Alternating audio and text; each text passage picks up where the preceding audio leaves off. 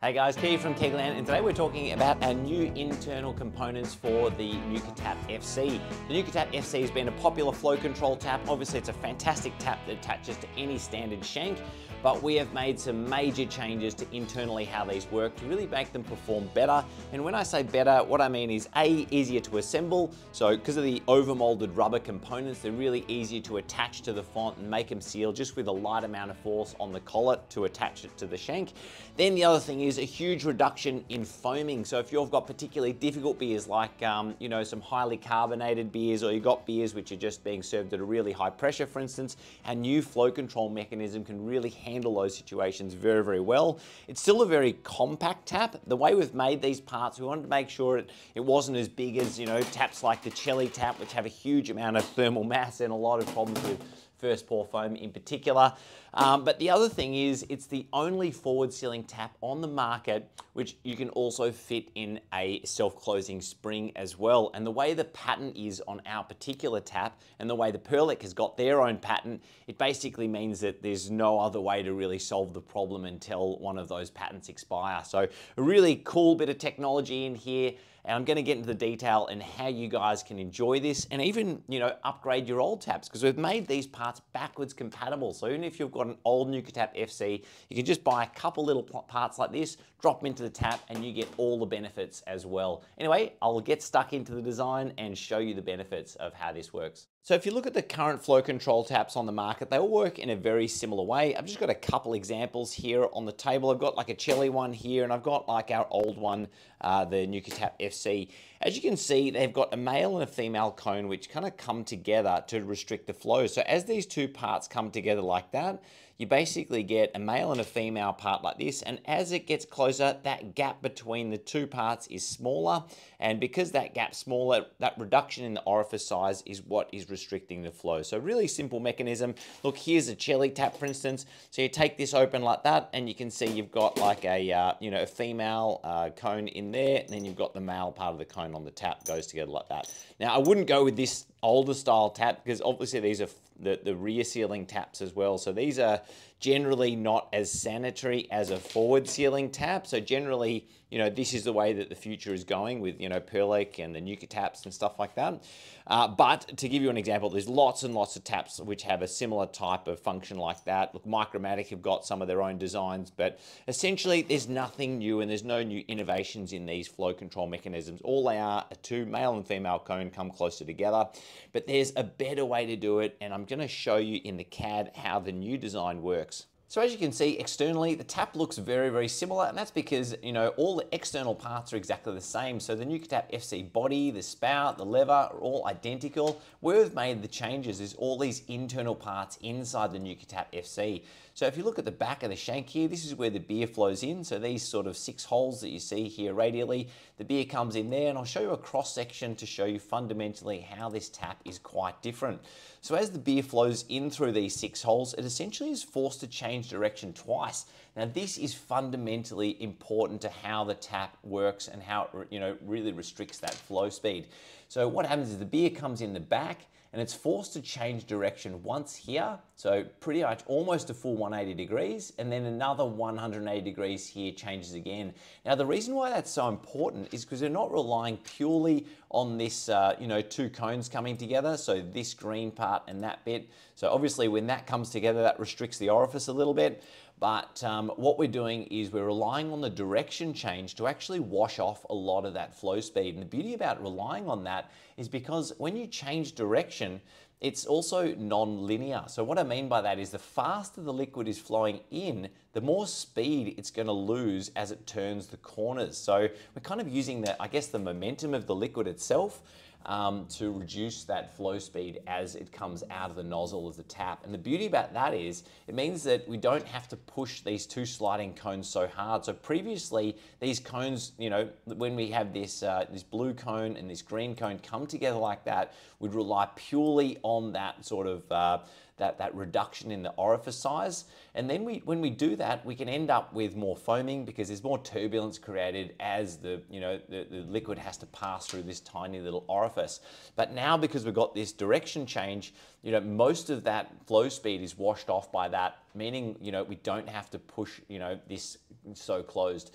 Now, this gives you excellent control over a much wider range of pressures too. So it used to be the case that with some of these flow control taps, when you're getting up to say 30, 40 PSI, a lot of them just would not handle it very well. But now, because we've got that direction change, losing all that speed for us, you know, it makes it much more suitable for very high pressures, or even like highly carbonated beers, which can be very tricky with other conventional flow control mechanisms. The other benefit of using this particular design, where we've got this sleeve mechanism moving back and forth on the outside for the flow control, means that we have the ability to put a spring down the bore of the tap and actually make this self-closing. So the way our patent is written, it's quite different to the Perlick tap, and I can't see a way that Perlick are ever going to have this function because of the way their patent's written, but we have the ability to have a self-closing spring in our forward sealing design. And if you look at the Perlick patent and our patent, it kind of covers all the different ways you can make a forward sealing tap with flow control.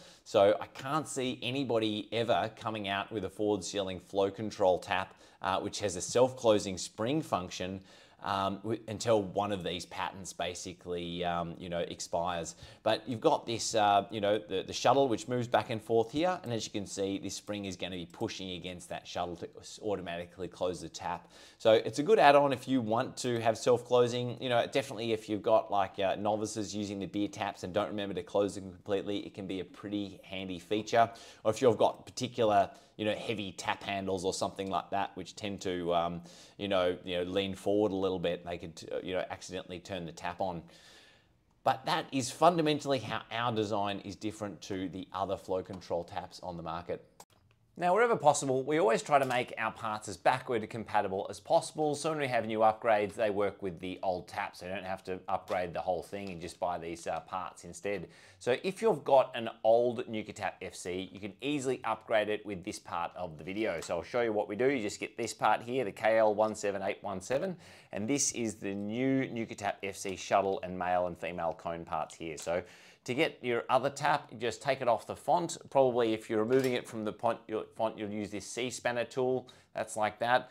I should also mention these are new tools. We used to have just a 7-in-1 tool, which was kind of all right, to be honest with you. It's good because it kind of had everything on there, but the quality of the tool was not really that good. So having a dedicated tool for the job, I find these new tools actually much better. We also have this ring spanner tool as well. This is the one that does up the 5/8 shanks.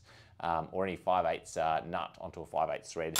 So they're kind of handy. But what you can do is basically take this piece out of the back of the tap like that, unscrew this flow control lever, and then what you can do is either use one of these tools to basically remove this plastic sleeve in here, because we want to basically kind of hook onto it and pull it out. So you can use this tool, kind of hook onto it like that and pull it out like so, or you can use this tool. This one I think is slightly easier if you use this one, and basically hook it on there, and then we're pulling out that sleeve like this. So once I've got these two parts out like that, then I can get the new FC parts out of bag like this.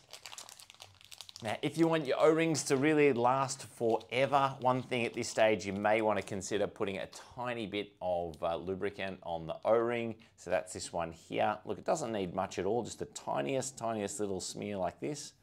And that will pretty much mean you never ever have to replace that seal ever. So yeah, get that lubricant on there.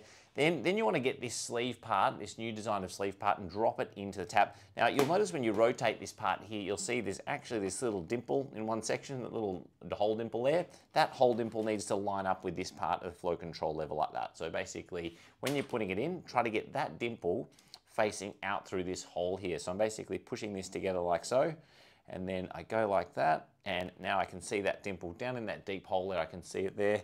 And when I put this flow control lever on, I'm just trying to line that up. So just do that up like so. And then what you want to do is get this part of the flow control tap in, drop that in the back. Now, I should also mention, if you're the type of person who likes using a flow control and having spring return, the old springs don't work with this new setup. So if you've got this part here, this was the old spring, the KL17985. If you look at that one, that was the old flow control spring for the FC taps. You will have to change to this new design, which see how it's like more of a parallel spring rather than the tapered spring. So this is the new one that you're going to have to use. And this one just drops into this part. So this is where you're going to drop the spring in, just goes into that bore there like that. and that means you can spring return the tap. So if I put this on my font and put that bit together, you notice when I pull this tap like so, it springs shut. So if you're the type of person who thinks you can accidentally bump the tap, maybe you've got kids throwing balls in the house or something like that, if the tap hits open, you know, it'll automatically close itself as well. So that's kind of like a handy add-on. Look, I find they're really good. If you've got extremely high carbonated beers, sometimes the springs can cause just a tiny bit of turbulence, but generally I find them, you know, to be, you know, a really good option, especially if you're in any instance where you've got kids around or pets potentially knocking the taps or something like that, or you just get really, you know, drunk and then accidentally knock a tap open or something yourself. But anyway, so you can drop that in there like that, put this part in there like that, and then screw this back up onto the tap shank and away you go. So literally the upgrade takes like 30 seconds and really simple. Everyone can do that themselves at home. Now, it wouldn't be a beer tap video unless I actually poured some beers with this unit as well. So I've already got the Gen 2 parts already in the Nukatap FC, and I've got this Nukatap FC connected directly to the keg post here. So I've got that ball lock disconnect to the 1 1/8 thread tap shank unit, so that's there as well. So as you can see, I've got the pressure set at pretty much about 1 bar, and I've got the flow restrictor, you know, which is kind of like, you know, pretty well closed. As you can see, I'm hardly getting any excessive foaming there at all in the glass. Now, that's not much of a test, I suppose, because I've only got the pressure set at 1 bar, and I'm getting a little bit ahead there. That's perfect. However, let's put this under the pressure of, say, 30 psi. Let's crank it right up. So I'm going to crank this pressure right up to 30, because this is like, you know, going to be a really aggressive test, I suppose. And this is where a lot of those other FC taps are going to struggle a little bit. So I've got the pressure cranked right up there. So I'm going to turn the flow control lever a little bit further back this time, because I don't want it to come out too fast with a bit of a gush. Turn the tap on. Look, that's too slow. That's pretty much nothing coming out. But let's say I'll just gradually speed it up.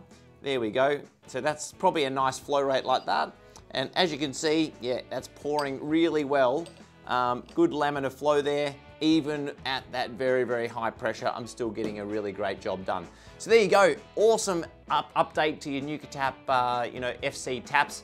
If you want to hear about any other cool new stuff that's coming out, definitely bottom right hand corner, hit subscribe now. And the other thing you can do is, you know, jump on our homebrew community group. So go to Facebook, search KegLand Homebrew Community Group and join that one, and you can share tips and tricks on how to use all the gear. All right, that's it, and see you guys next time. Bye.